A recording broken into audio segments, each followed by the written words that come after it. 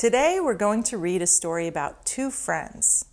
When one of the characters decides he wants to do something all by himself, he learns how much he depends on the support of his friend. Along with this story, you'll hear some fun and exciting music played by the Lima Symphony Orchestra String Quartet. The string quartet will be playing songs today that use a special technique called pizzicato. Do you know what pizzicato means? Let's ask our concertmaster, Michael Huff, to demonstrate some pizzicato on his violin.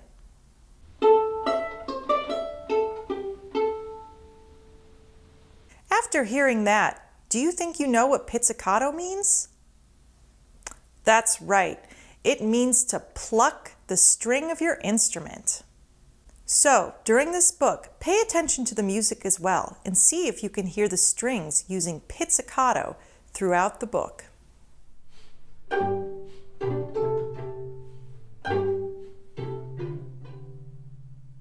This is Up and Down by Oliver Jeffers. Once there were two friends who always did everything together.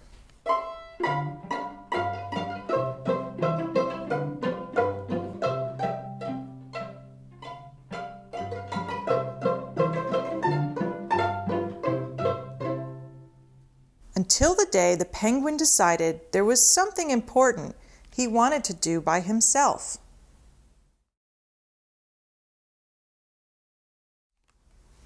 Fly.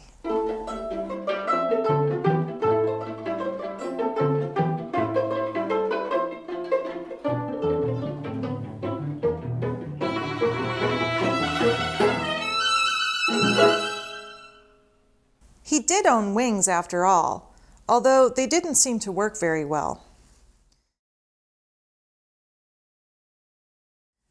But that didn't stop the penguin from trying.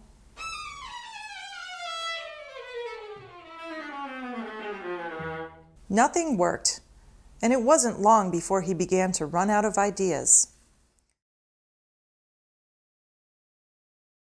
The boy even offered him a ride in his plane, but it wasn't the same. The penguin wanted to do this by himself.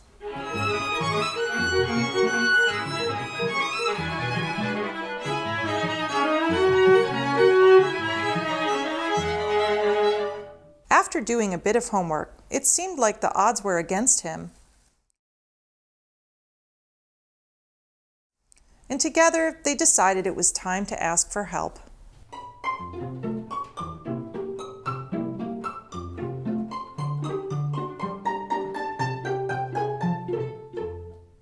Before they could ask, something caught the penguin's eye, and he knew this was his chance.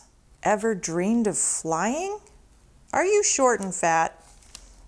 The traveling show is looking for a new living cannonball. In his excitement, he rushed off without a word, and the boy didn't know where he had gone.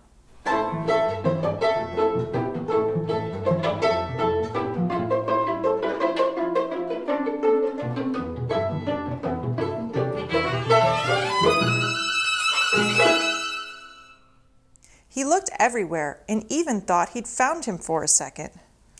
But none of these penguins knew how to play his favorite game.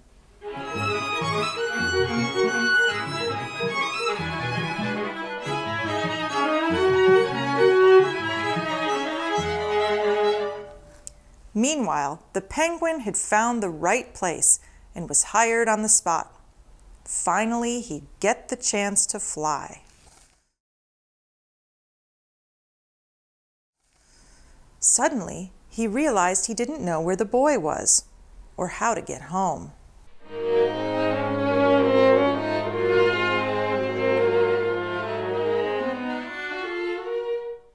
Later that night, when the penguin should have been excited, he couldn't help but miss his friend.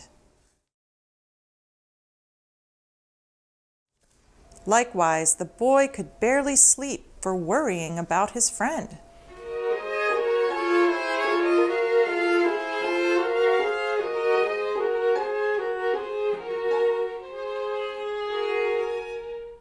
The next day, the boy tried to think of all the places the penguin might go when something caught his eye. He didn't have much time. All new living cannonball tonight.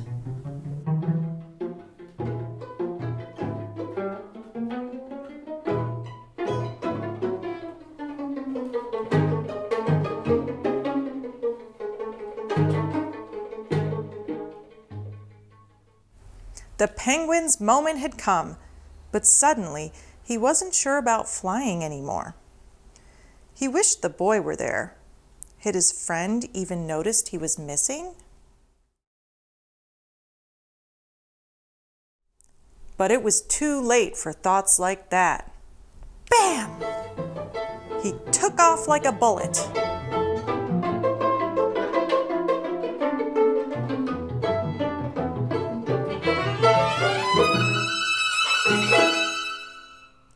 The boy rushed in, hoping he could still catch his friend.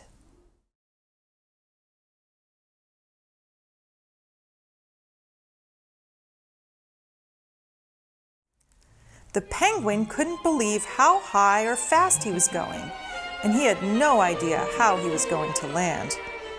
He was terrified and missed the boy more than ever.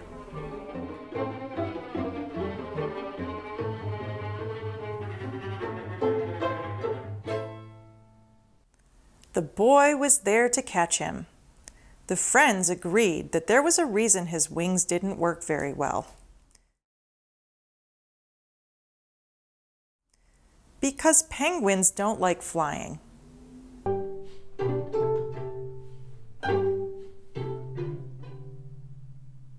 The two friends made a break for home.